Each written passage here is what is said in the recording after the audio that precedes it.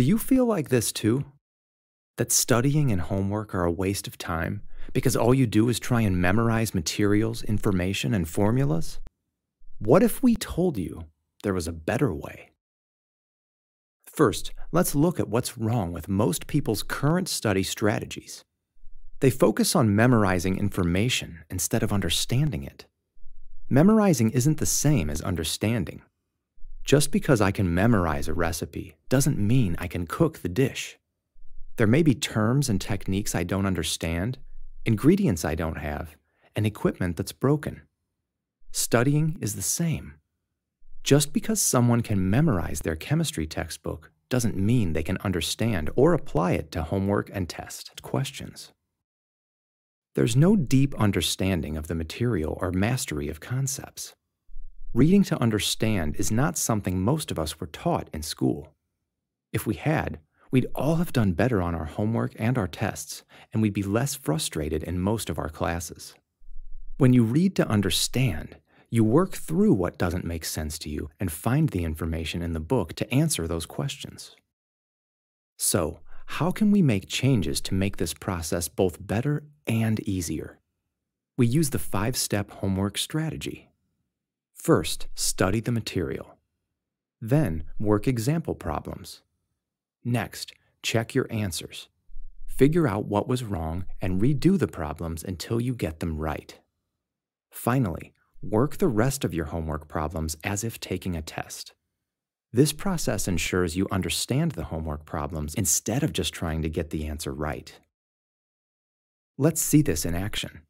We'll demonstrate using a math problem, but the process is the same for any subject. Press pause in the module to read this text on simple interest. This is the study step. Now let's work an example problem to find out if we've understood what we just read.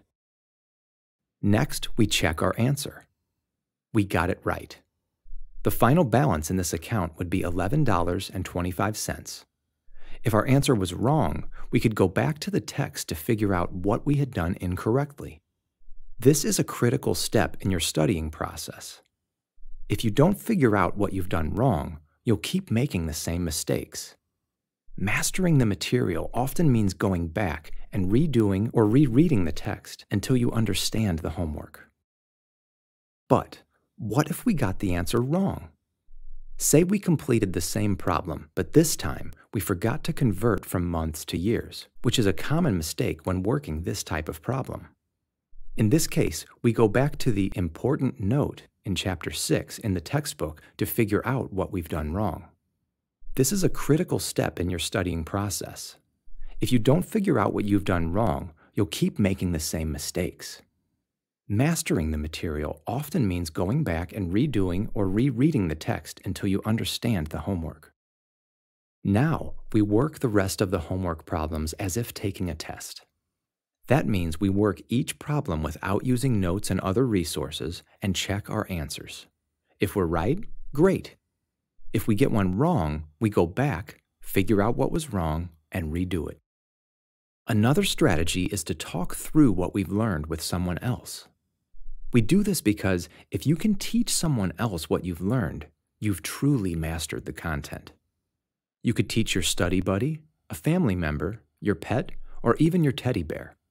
What's important here is that you can clearly explain how to do what you've just learned. By doing this, you're engaging different parts of your brain, talking, thinking, and writing, which ensures you retain more information. Take a moment and think through this question. Will you learn more if you just want to get a good grade, or if you have to teach the material to the class? You'll put more effort into learning the material when you must teach someone else. When you use this strategy with your homework, it means you put more effort into mastering the content instead of just memorizing the material. This naturally leads to better grades on homework and tests. Now, let's review why this technique works. It uses strategies that engage your brain. Instead of simply memorizing words and content you may not understand, by working through the material and sample problems, checking your answers, and reworking if necessary, you build confidence and true understanding. When you teach someone else what you are learning, You are actively engaging your brain and will retain more. This is active learning, which is more productive and lasts longer than simple reading, which is passive learning. You're learning more because you're focusing on what you do and don't understand. When you can understand what went wrong in a simple problem, you're truly understanding the process. You're helping to teach yourself what you don't know. This focuses on true comprehension instead of simply reading. In conclusion, we all want to do better in our classes. We want a more effective way to study and an easier way to master concepts, not just memorize the textbook. This is why we use the 5-step homework strategy. First, we study the material. Then, we work example problems.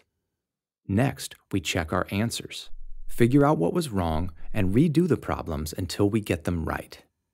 Finally, we work the rest of your homework problems as if taking a test, and then teach someone else what you've just learned. Using this homework strategy can help you reduce frustration, make it easier to complete your homework, and improve your ability to master new material. Give it a shot and let us know how it worked for you.